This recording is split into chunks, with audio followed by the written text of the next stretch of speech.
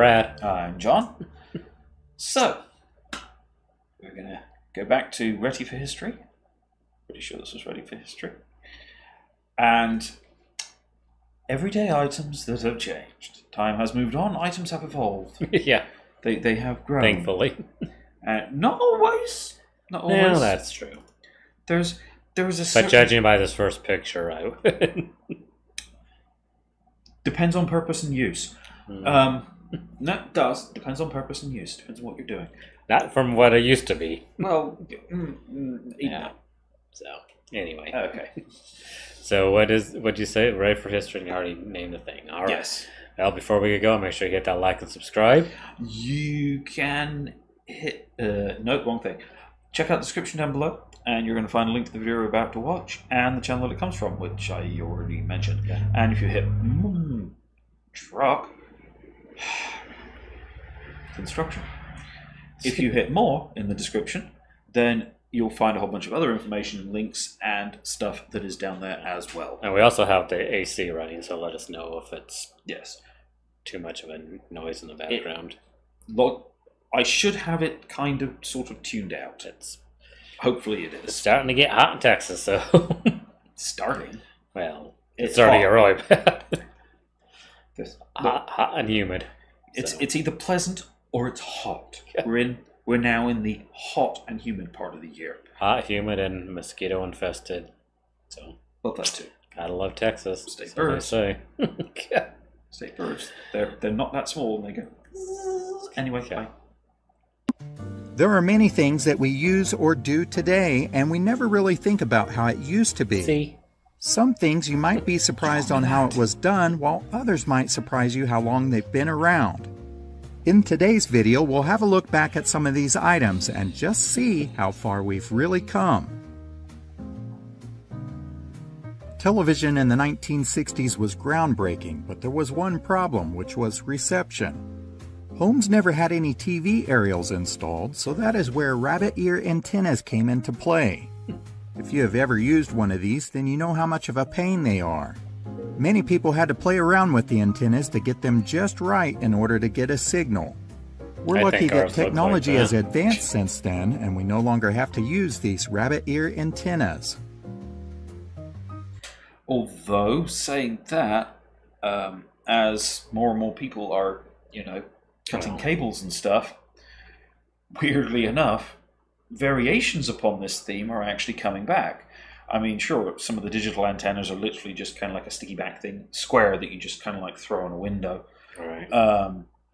But we actually have one that actually does have a pair of antennas on it. Well, then we that also you have extend. one that we have on a pole outside. Yes, too. we actually have an antenna. Because we don't have cable here, No. so we can. We don't live in Well, that rural of an area, but it's just so expensive nowadays, Yeah. and we just don't watch. we live in the county. Admittedly, in the county is approximately 100 feet from the city limit line. Yeah, There's no the house. actual street is in city limits. Yeah, the actual street out front is in city limits, but our house is not. Yeah. But Which is kind of good because non-restricted areas. So. yes. Or unrestricted areas. So anyway. If you wanted to have toast Bread. in the 1920s, then it had to be manually flipped in order to have both sides toasted. This contraption is what was used, and it sort of looks like a jail for bread. At the time, it would Yeah, have been my grandma classy, had one but it like really that. was impractical and certainly isn't safe now. Basically like that, or similar. I will admit, I want to get one of these, fix it up, and use it, simply because I think they look cool. Yeah. There's a certain retro coolness to them. And you have more control. You can see what your bread is doing as Yeah. opposed to the modern ones. I'll put the bread in, clunk, it's gone. Till the smoke comes out of it. In the That's early done. 1900s, beard trimming wasn't anywhere near what it is now. These beard trimmers look extremely sharp, which probably made them extremely effective as well. However, they also look like they could really nick you or even take off part of your ear. I don't think anyone will be switching from the electric beard trimmers anytime I would soon. think it would pull the hair. But when you stop to think about it, though, it's simply a manual version of the electric beard Yeah, trimmers. but to me, it's like you're But then, I not mean, going yeah, fast enough. I would think it would pull. But that Maybe that's why but people then, had so many beards back well, yeah, then. but then maybe not, because it's kind of like, you know, scissors. Scissors don't really pull. You know, if you have to trim the odd bit, you'll sit there and just go. I guess that's true. So, I mean, if it's sharp enough, then. And honestly, you can cut yourself with the electric ones. Been there, seen it, done it. Hurts. Yeah. Fire grenades were the original fire extinguishers that were thrown into fires to help suppress the flames. They were popular between the 1870s and 1900s, but modern fire extinguishers have rendered them obsolete. At the time, it was a very different way to help stop the growth of a fire. Inside of the glass bottle was carbon tetrachloride to help combat small fires. Once the glass broke, the fluid inside would smother the flames. Actually, things like that have made a comeback. I've seen on like social media, so Yeah. you throw it in the fire and Variation. well, yeah. Let's go with the word safer in flying inverted commas. Variation of it. We actually found a couple of those in a house we remodeled years ago. Yeah. They were the violently unsafe variety from the 1900s. Yeah. I don't actually know whatever happened to those. Well, I think we were going to donate them to a museum, and they didn't want them Could be. or something. So I don't know what we ended up Yeah, I doing. don't know what happened to them in the end. This is a recipe that dates back to 3000 BC, and it is from ancient Mesopotamia. If you saw this recipe, you would probably have no clue how to do it, much less what it was for. A little bit of salt, a This little bit of slab pepper. shows you how to make your very strong type of Sumerian beer. It is certainly easier to head to the convenience store now. I would actually like a translation of that for. It's one of those weird things. It's kind of like I'd like a translation of that. I don't like beer, but I'd like a translation of it. So you know you could actually try it, and it's kind of like, oh yeah, this is a recipe for, you know, have the friends over. Here you go. Yeah, this is a recipe I got. How old is it? About 5,000 years or something. I don't know. It's old, you know. Take a look at these slick sunglasses. They are some of the first sunglasses and were made 4,000 years ago. These sunglasses were meant to protect the eyes from UV light and snow blindness. They were created out of flattened walrus ivory with small slits to minimize the amount of light entering through. But don't look for these to come back in style anytime soon because they aren't the easiest to see through. I do that when I go outside without sunglasses too bright. I'll go like this. Safety squints. You know, it's just like Safety squints. I need to have my sunglasses when I'm outside because my eyes are too. It's the original safety squint. Thing is, they worked, and honestly, modern snow glasses are kind of in a way a variation on the theme. Although the lenses obviously are a lot better because those didn't actually have lenses. So. Wishing trees were once the original wishing well. I'm sure most people have thrown a coin into a fountain at some point and made a wish. Trees such as this one were used in a similar way for wishes. Instead of throwing coins into the water, they would place them into the tree trunk. As time went on, the trees would grow over the coins, keeping them nice and safe. Let's just hope these people's wishes came true. Yeah, never heard of that. That actually is a British picture, by the looks of it, because I can see a 2p piece there, and a British penny. And there's a coin with the Queen's head on it, and there's a 10p right there. Yeah, so that's actually a British picture, so hey, we're bringing in the other side of the ocean for a change. Vending machines were an invention that changed the game of selling goods. The very first vending machines were created in England during the 1800s, and they look nothing like what we see today. We have you to blame. They were coin-operated machines that spit out fruit. I've actually seen one of those in History Museum in London. That fruit machine. They actually had a working one. I forget which museum it was, but I've literally seen one of those. Sorry. Today, vending machines dispense all sorts of goods. Not only that, but they take debit and credit cards as well as other forms of payment. True. 25 cents. You're right. Leather shoes have come a long way since their introduction some 5,000 years ago. This is an example of one from that time period. It almost seems unbelievable that archaeologists were able to discover and dig up this preserved shoe from an Armenian cave. Back then, people were creating shoes to protect their feet just like today, but many used materials like bark and leaves. These shoes are certainly no Air Jordans of today, but they certainly were in their time. And then you stop and think about, what is it, the Dutch that make the clogs? And still make them. Yeah. It's like, there's a certain amount of, it works. Yeah. So, Well, I mean, they used the material that was around them. yeah. This retro shopping list made grocery shopping easier by using movable markers so the shopper could keep stock of everyday pantry items. This pocket-sized gadget made sure you wouldn't forget anything. Something like this could still be used today. Sure, there's probably an app, but would it have cake on it like this one? Actually, technically, the app doesn't have anything on it. It's just they're mostly just listing apps. Yeah, you just tell it. You just tell it exactly what you want. I personally, I kind of like the idea of that in a sort of just, retro kind of. The thing is, we have too many products nowadays. And Well, they yeah, did back but I then, mean, so. I could see myself, having something like that just for the oddities.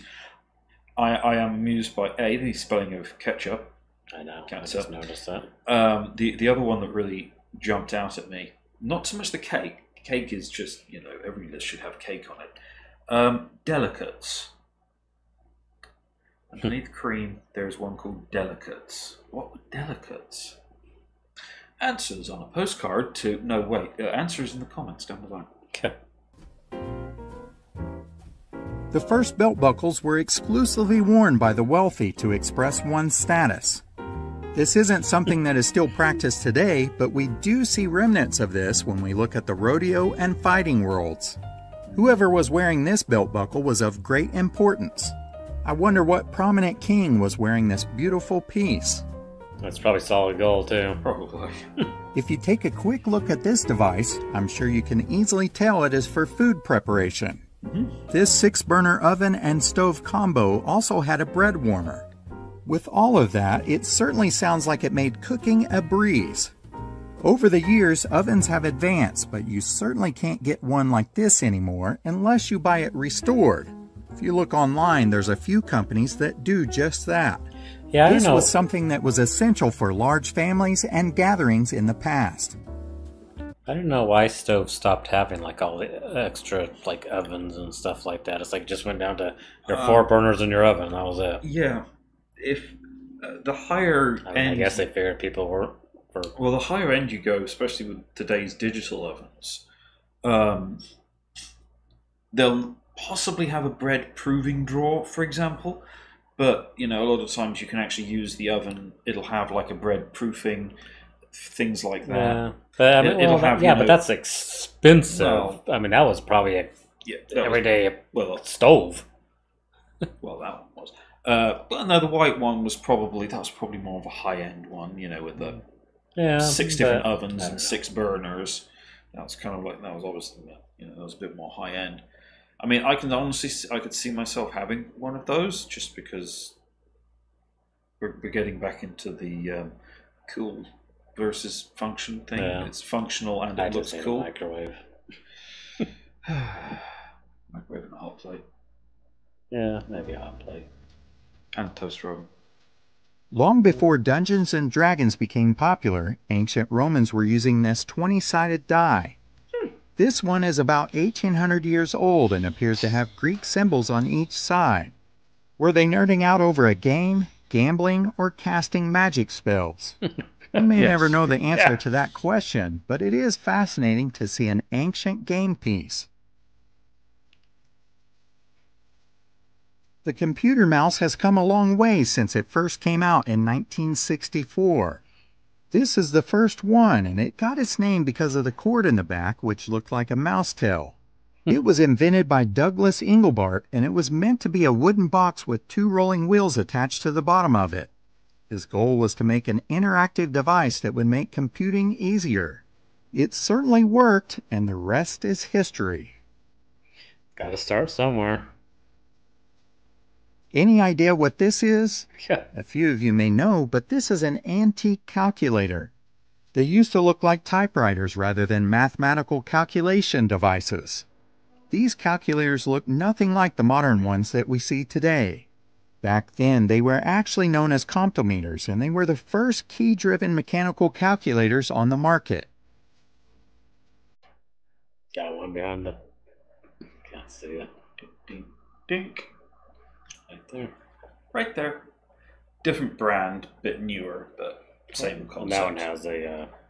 This one has a print paper. function. Yeah, it's got a print function. It's real high tech. Works too. Okay, it sticks, but... This toy was something that ancient Egyptian parents put in their children's graves so they would have something to play with in the afterlife. About 4,500 years ago, it was common to see parents placing this homemade ball with their deceased children. It was created out of linen rags, and something like that would be creepy to most modern parents. I was going to say it looked like their clothes. What does that make to Paul? Yeah, people say it might be creepy, but then a lot of people do put things in caskets with their loved ones.